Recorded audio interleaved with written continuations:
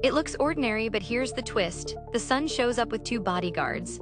Step outside on a bone-cold morning and look toward the sun, see those blazing twins flanking it? That's a sundog, and it's not a glitch, it's sky physics. When the air is packed with tiny, flat hexagon ice crystals, they drift like falling frisbees, mostly level. Sunlight hits their edges and bends at a precise angle, about 22 degrees, so two hot spots ignite on either side of the sun. Sometimes a pale halo connects them like a cosmic crown. The colors? Red near the inside, fading to bluish outside because different wavelengths bend slightly differently. The colder and calmer the air, the better the crystals align, the sharper those side suns burn. Best time to catch them is when the sun is low, think sunrise or late afternoon on sub-freezing days. Move your head, they don't budge.